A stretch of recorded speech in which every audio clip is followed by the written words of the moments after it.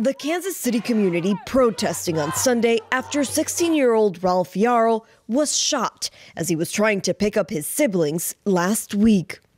Police say Yarl accidentally went to the wrong address, where he was shot and seriously wounded by the homeowner. Officers arrived at the scene after a neighbor called 911 and took the homeowner immediately into custody. Our heart goes out to the juvenile victim, and more than anything, to make sure that this child and this child's family knows that there are people working hard, a number of people working hard, to make sure there is justice for this person. The homeowner, who has not been identified, was released after 24 hours pending further investigation. The police department says they're waiting to obtain a formal statement from the victim and further forensic evidence.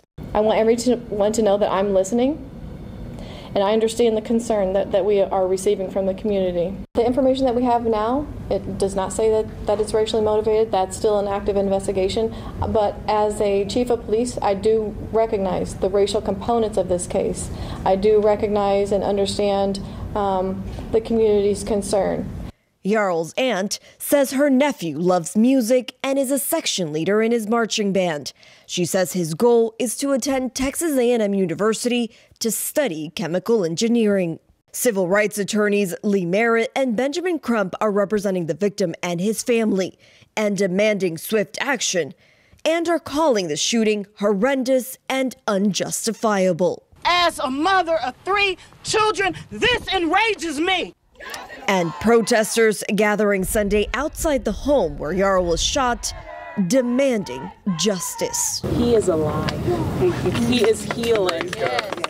So I just want to tell you thank you for being here, because my nephew is alive.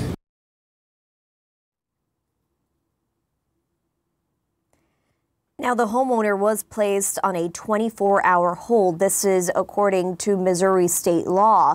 The thing here is after those 24 hours, he either has to be charged or released. And prosecutors say they want more evidence. They want a further investigation. And that's why this homeowner was released. And it's also why so many people are so angry, Don.